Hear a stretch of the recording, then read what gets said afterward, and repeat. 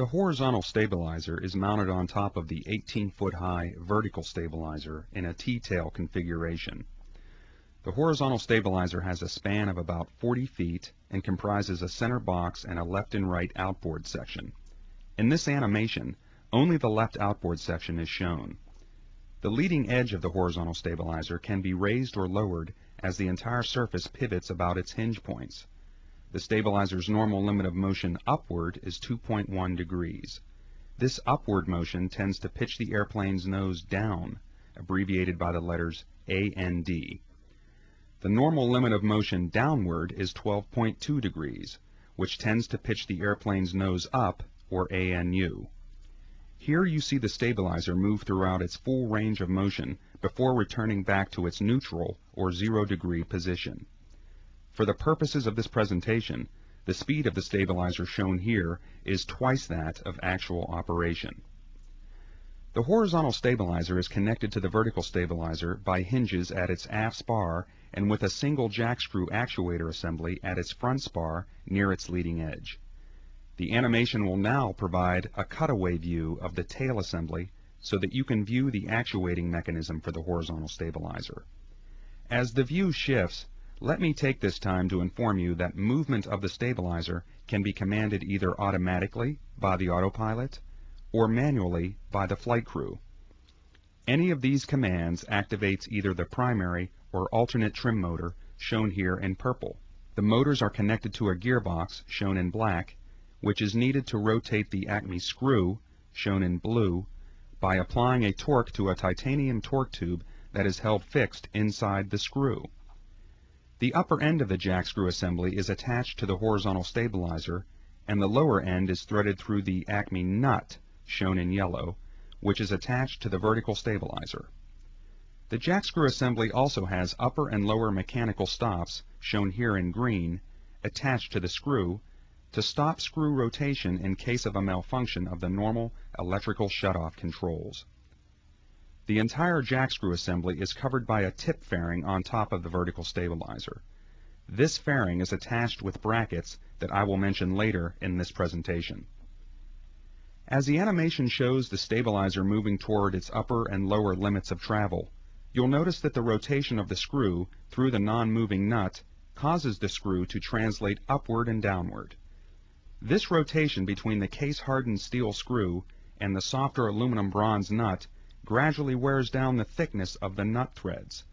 It is important to note here that the Acme nut is, by design, the wearing component in this system.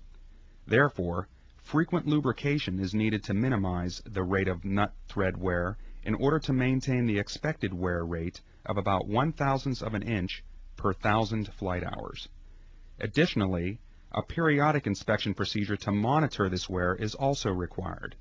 This inspection is known as the end plate check, and if the wear exceeds 40/1000ths of an inch, then the jackscrew assembly is to be replaced. These maintenance and inspection requirements will be discussed in detail later in this meeting. The animation will now depict the system operation and sequence of failures that occurred during the accident flight. Flight data recorder information indicated that the accident airplane's longitudinal trim control system was functioning normally during the airplane's descent and landing into Puerto Vallarta on the flight just before the accident flight. Later, while preparing for takeoff from Puerto Vallarta, the accident flight crew had trimmed the airplane to a 7-degree airplane nose up position, as you see here. As the airplane was climbing out after takeoff, the horizontal stabilizer moved at the normal primary trim motor rate of 1/3 of a degree per second from 7 degrees to 2 degrees airplane nose up. Thereafter, as the airplane continued to climb through 6,200 feet, the stabilizer moved at the normal alternate trim motor rate of 1/10 of a degree per second from 2 degrees airplane nose up to 0.4 degrees airplane nose down. Operation of the alternate trim motor during this period is consistent with use of the autopilot.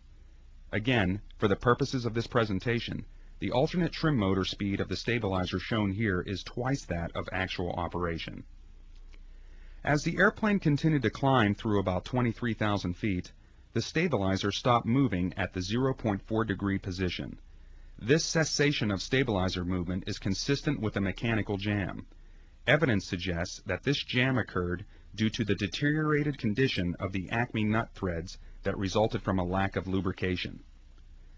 2 hours and 20 minutes after this jam occurred, immediately after the autopilot was disconnected by the flight crew with the activation of the primary trim, the stabilizer traveled from its jammed position to about the 3.1 degree airplane nose down position. Aircraft performance and kinematic analyses indicate that the severely worn threads of the Acme nut stripped out at this point, allowing the Acme screw to be pulled upward through the nut until the lower surface of the Acme nut contacted the lower mechanical stop on the Acme screw. The airplane entered the initial dive as the stabilizer moved. The lower mechanical stop and the torque tube that was connected to it was not designed to withstand the aerodynamic loads produced by the horizontal stabilizer. About 8 minutes later, after the airplane had recovered from the first dive, the torque tube and lower mechanical stops separated. The horizontal stabilizer moved upward from the 3.1 airplane nose down position to about a 3.6 airplane nose down position, where it contacted the fairing brackets that were attached to the structure of the vertical stabilizer. These brackets were never designed to carry the tail loads.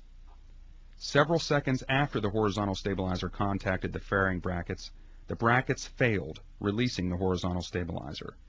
The resulting upward movement of the horizontal stabilizer's leading edge caused an uncontrollable downward pitching of the airplane from which recovery was not possible.